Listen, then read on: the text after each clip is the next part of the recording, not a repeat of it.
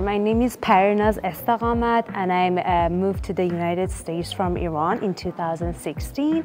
I went to UC Irvine for my undergrad and I transferred to USC for my dental. Yeah, it was honestly very amazing to have this experience from dental school because it just relates to me very much whatever I'm learning from dental school and I'm applying to the real world cases.